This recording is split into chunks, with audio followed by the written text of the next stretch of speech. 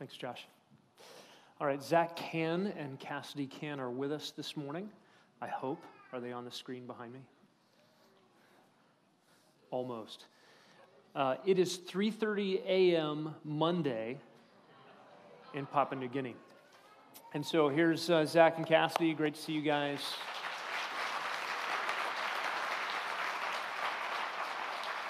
And we're going to get an update from Zach and Cassidy. I've got some questions that we're going to ask them together. But just want you to be aware that next time we do an update with the Canns, we're going to return the favor. So we're actually going to show up with a camera at your house at 3:30 in the morning and let them see you.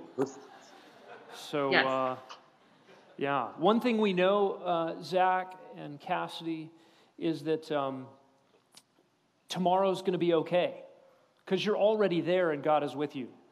So Yeah. Yeah, tomorrow's pretty wonderful. Starting off pretty good. Yeah. Dark and gloomy, but other than that, not too bad. Give us an update on where is the process with bringing the gospel and the scriptures to the Doe people? Yeah. Well, we are about 6 months away from starting a literacy program. So we have about 6 more months of language learning to go. I had a chance to go take a language check back in the end of October. And basically what they said was, I can speak Doe words and I can speak Doe sentences, but putting it all together into long stories, not as fluid, not as easily. So all the little wonderful connectors that we have in language that make paragraphs fit together, thoughts fit together, all the if, thens, therefores, and how those are used in daily speech, those things I still have some study to do, some investigation to do. So we're going to keep studying, keep telling stories as often as we can to the people, just going out and talking about anything, talking about what we did yesterday, what we're going to do the next day, talking through other world stories where we try to explain something that's foreign to them, like baseball, anything that just helps our language abilities to grow. And all of that with the goal of being able to teach them about a culture that's foreign to all of us, which is the culture that the Bible takes place in. And we want to share that story clearly and accurately.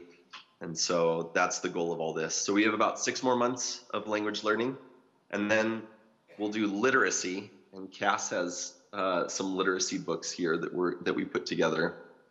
And the literacy portion is really to help them learn how to read and write.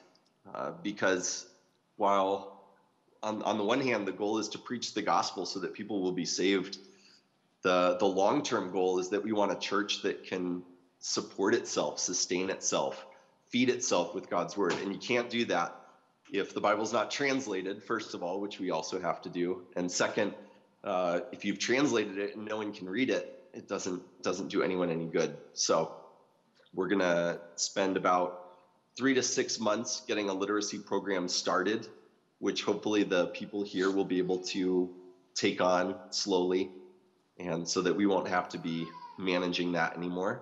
And then we'll translate lessons, translate the Bible, and Lord willing, people will be saved. Great. So we're looking at a gospel presentation sometime at the end of 2019. Maybe 2020. Cassidy, we'd love to see the primers that you've been working on. We grew up on See, Spot, Run, learned how to read English that way. And you've been doing that for the Doe people. Can you just hold that up to the camera and let us kind of see what you've been working on? Yeah. Okay, so here's a book. On this page, they're learning the letter H. And and we teach them by syllables, so they'll go through and learn syllables, and then on the next page, for the next few pages, they'll have, this one's all marked up because I switched it, but on the next few pages, they'll have stories that have that new letter in it, and then it just progresses on like that. So they start with I, O, and N, and there's a few stories that only use those 3 letters, and then they learn R and E and a few more stories. Of course, it's like food, eat food, for the first couple stories, and then it gets harder and harder to the end. So, Cassidy, can you give us a sample in dough? Yeah, sure. Manayu motoko ote, tokote koro yero ote. So, Manayu went to Motoko. She went there for sweet potatoes. That's in the middle of the second primer. So. Life-changing stuff right there. Right.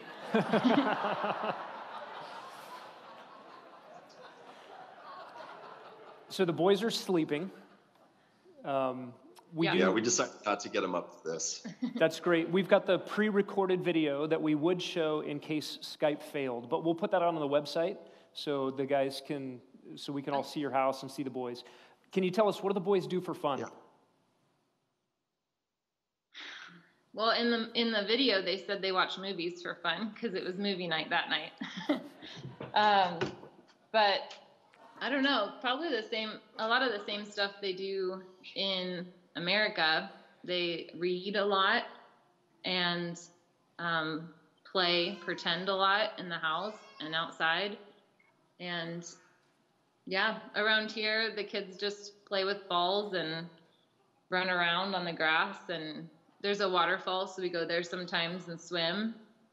Yeah, we've noticed that this time around, Jude has done a great job getting connected with the kids more, using a lot more of the trade language to communicate and getting out there. And of course, that has created some parenting situations as well, trying to help him learn how to love on kids that are not so nice, and learning how to listen and not always trying to take charge. And so it's been really good, though. It's been sweet to see him start to get out, and he wants to keep going further and further and further away from our house.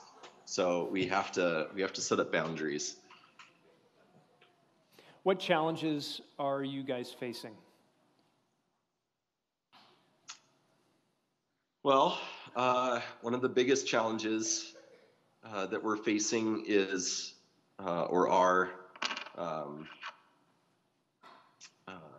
lack of teammates. So we've been here alone for the last 6 months, and for language learning, that hasn't really impacted us as much because we were going to learn language at the pace we were going to learn it. Having teammates might have given us some insights a little quicker into the language, but for the most part, that has just progressed day by day.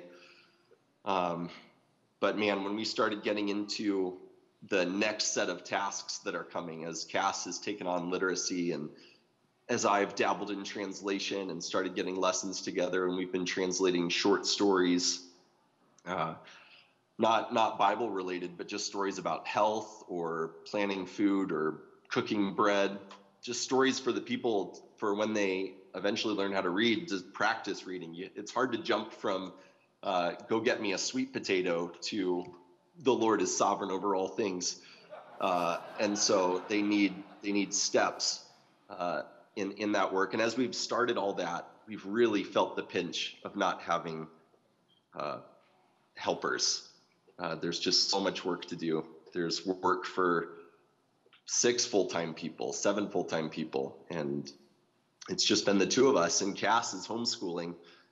And so that's been hard. And another challenge we face is just our sin. It's a daily battle, but it's also been good to remember that the same gospel we're coming to preach to these people is the same gospel that we need. We're weak, and there's days where I'm supposed to be out and learning language, and it's like the last thing I do. And there's some days where I just don't have the self-control to get out there and do the hard work. And so it's been sweet for us to just remind each other of the good news that Christ died to rescue us, and he can rescue these people as well. from their sins, which the longer we live with them, the more evident they become. So Probably ours too. yeah, probably ours. Ours towards them too. Zach and Cassidy, what can we do to encourage you as a body of believers here? What are some tangible ways we can be an encouragement? Be praying for us, and just remembering us in your prayers. If you don't get our email updates, maybe just, I don't know if the sign-up sheet is still in the back, but you can jot your name and email address down, and we'll get you added, and that'll give you an opportunity to read our updates and know how to pray better, to be more informed about what's going on. If you get our updates, read them, and if you have extra time, just a short note to let us know how you're doing. We love hearing updates from you guys back home, and we're so thankful for this incredible technology. We read updates from you guys all the time on Facebook and other forms of social media, so we're really grateful for that.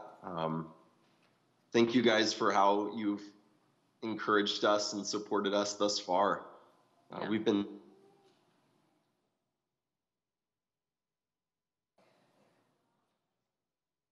fighting the good fight and loving the Lord and his good news in the midst of really hard, trying circumstances.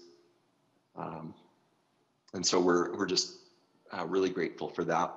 And thanks for helping send the Mitchells. I don't know if you know this, but their flight to Papua New Guinea took off 6 hours ago. So they are on their way. And we'll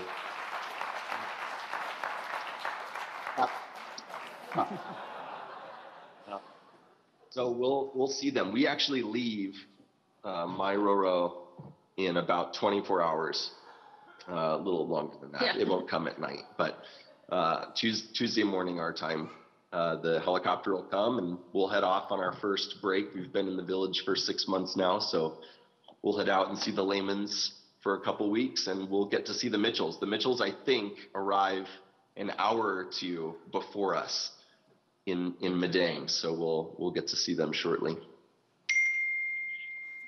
Okay, Zach, that's the signal that we're going to close this portion of our service, but we'd love to have you pray and pray for the work. We're praying for the work, but we'd love to hear your voice as you go before the Lord. Wonderful. Heavenly Father, thank you for your good news. God, the good news that we are undeserving sinners and we are rebels against you, and yet you have loved us and have sought us and have bought us with your blood. God, thank you that you reign over this universe, and not one thing takes place apart from your divine direction. And God, all the troubles that we face here, all the trials that my dear friends face back in Arizona in the States, God, you are aware and you are working. God, I thank you for this technology that connects us, that allows us to see one another, to talk to one another. God, this is so amazing. And God, I just thank you that we've had this opportunity to just meet briefly with our church family back home. We love them. God, would you be with them, be their encouragement and their strength as you are for us. God, may your gospel move forward in Papua New Guinea and in Phoenix.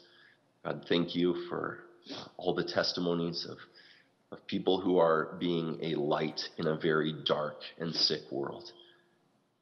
God, we just long to see you, to be with you. God, this world is not our home.